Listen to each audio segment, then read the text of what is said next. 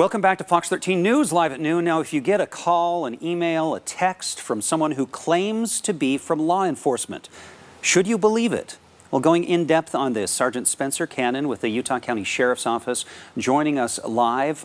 Now, first of all, always good to talk to you. Someone's tried to fool people into thinking that they're you, I understand. Is that the case? Yeah, that is the case in this particular situation, and it's not uncommon. We've had a number of our employees here at the Sheriff's Office who have had their name used, and it's happened with other law enforcement agencies as well. But yeah, the most recent one we've dealt with is somebody who's trying to convince people that it's me calling them. And what were they trying to get people to do? Typically what they did, in this case, it was a warrant scam. You have a warrant, and they give you some options on how you can get that cleared up. And typically those options include giving them money in some way. And it used to be in the old days, it would be a credit card number, but they gave up on that. And so they've gone to some sort of a cash-based card, like in this case, Google Play. I'd never even heard of Google Play cards until I found out that they were using my name.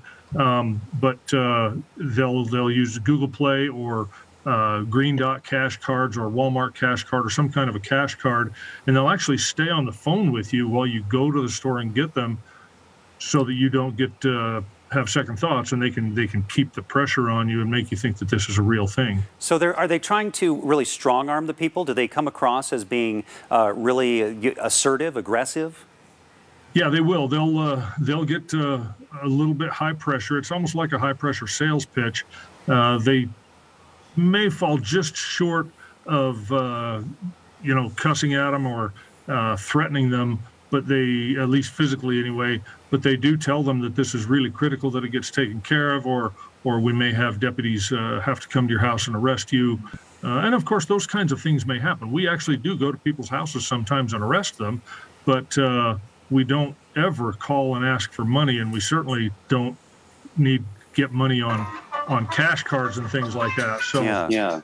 That's while you're taking care of that, yeah, I was just going to say that this is what you're saying is really important. That if somebody gets a call at home from someone who's saying they're a police officer, if it sounds authentic and they're not asking for something, they're just giving you information, then how do you confirm still that they're the real deal?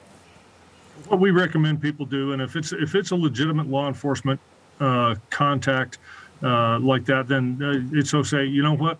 I appreciate you calling me, but I'd like to be able to verify this myself. And then if they don't want to hang up or let you hang up on the phone, they try to keep you on the line, just hang up. It's okay to hang up. Even if it is law enforcement agency, we do have people who work for the Sheriff's Office who will sometimes call people and say, hey, just so you know, you have a warrant, you got a speeding ticket or whatever with the Utah County Justice Court, and it hasn't been taken care of, and here's your options for taking care of it.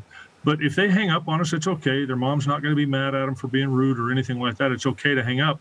Then do a Google search and find themselves the number for the Sheriff's Office or any law enforcement agency, and call us and ask, say, hey, do I by chance have a warrant? I got a call from somebody that says I do.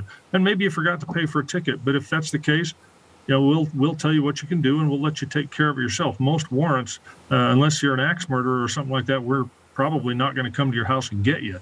But take care of it yourself. We don't want to take the time. As long as you're interested in taking care of it yourself, we don't want to take the time to do it for you. That's really helpful. I'm going to underline what you just said. You can get off the phone with the person who called, no matter whether you go through the conversation or whatever, and call the police back yourself. Just call the department and verify it. That's a really easy thing to do.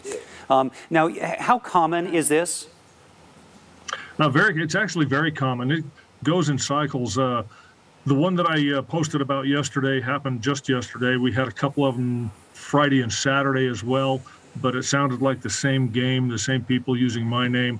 The one we had last week was somebody who gave you a number to call, and when you called that number, it was recording of some guy with a heavy Southern accent. And we got a couple of guys that work here that have Southern accents, but he was saying that this with the Utah County Sheriff's Office, and that you can leave a message. Now that makes it almost sound legitimate because they're not asking specifically for money.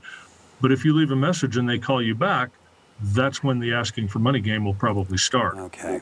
Well, we'll leave it there. Sergeant Spencer Cannon with the Utah County Sheriff's Office. Really important stuff. Police are never going to ask for money on the phone, and don't do anything like go and buy a cash card and send it to somebody. Thank you so much, Sergeant. Thank you.